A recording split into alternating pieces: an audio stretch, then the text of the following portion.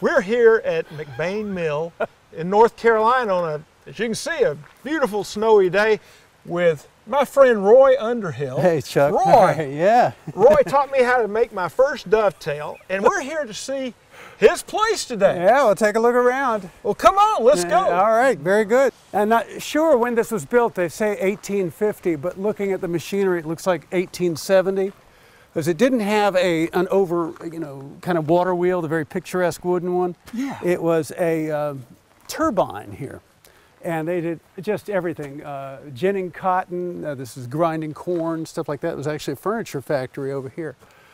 And all of this was restored, and made into this very beautiful romantic place by a metal artist, Ruffin Hobbs.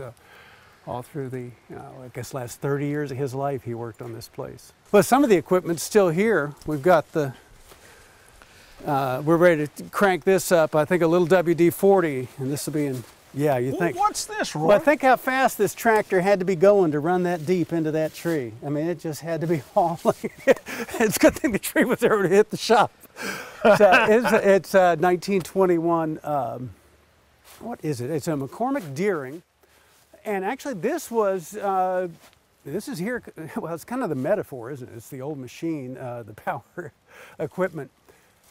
But it's here because of climate change. The droughts started in mid-century, and they started using this to run the cotton gins and the press equipment and the sawmill, because the water power was just getting more and more unreliable. Well, this is, of course, just the gin, the cotton gin that they had here, and here's the screw. So it's a big one. So of course they gin the cotton here, and they say wagons would line up all along the road, all the way down here.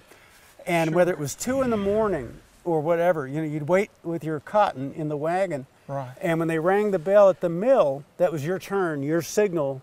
You would go in and get your cotton, because when them cotton balls get rotten, you got to get out there. Right. So, yes. So we've got a whole lot, and over there's that rock rubble. That's the old bridge, the old road from the 1800s went and crossed right down there where all that rock is, and that little bit of rapids right there. That's wonderful. So to have this place here to work on, and you can see the, what a just view. Wonderful. Isn't that great? You can just imagine just sitting here working, watching as the creek flows on down there. Let's Roy, walk up here. What's this house? Yeah, this is the miller's cottage. And they very wisely put it up here on the hill, because during the highest water of the Hurricane Fran, the water came right up here to the foundation. And so it's about, I'm guessing 8 foot higher than the mill. So even though this was it, but this is where the miller lived. And of course that was the mill where all the work was done. This, however, it's going to be I have my office up here now, but I'm getting it fixed up inside. This will be the guest cottage for instructors that come out here. So when I have the teachers come, yes, they'll have a place to stay, and if they want to stay up late and drink and share wisdom with their students, they have their own place. What Roy reads. Let's see what we got. London Lane. Oh, we got just about everything you need here. All the knowledge of woodworking, all in.